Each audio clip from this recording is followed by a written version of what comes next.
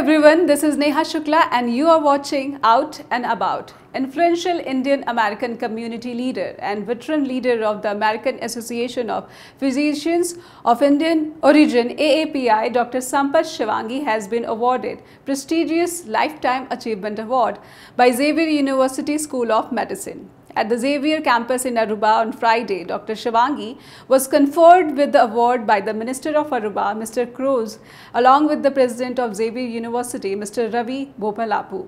The award ceremony was a part of the Global Leadership Summit, which has been organized by the university with the aim to bring world leaders of the global healthcare community all together.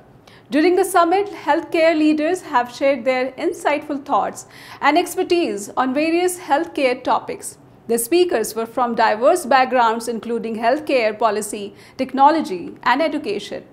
While addressing the summit, Dr. Ravi Bopalapu, the president of Xavier University, has emphasized that the purpose is to create such platform from where the exchange of ideas and best practices can help shape the future of healthcare and improve the lives of people around the world. Meanwhile, Dr. Shivangi, in his response to being chosen for the award, has stated that he was truly honored to receive such prestigious award.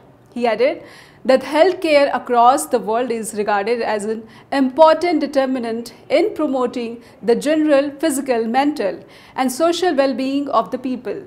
Dr. Shivangi, who is a specialist of women's health and mental health, has shared his concern to the matter and stated mental health illness continues to impact more people each year. Quoting the WHO, he stated that it estimates 1 in every 8 individuals worldwide suffer from mental disorder, depression, substance abuse. Almost 5.6 crore Indians suffer from depression, while 3.8 crore suffer from anxiety disorders. Dr. Shivangi noted that mental health literacy is like a gateway for mental health intervention. However, he also admitted that there is a lack of awareness which can lead to overlooking, misjudging, or dismissing the signs that someone needs help. Dr. Shivangi further pointed out that substance abuse in the United States causes over 10,000 youth to die annually. The US government, in response to this bitter realities, has initiated several steps to help people struggling with mental illness and substance abuse. Dr. Shivangi referred to recent initiatives of the US government. 1.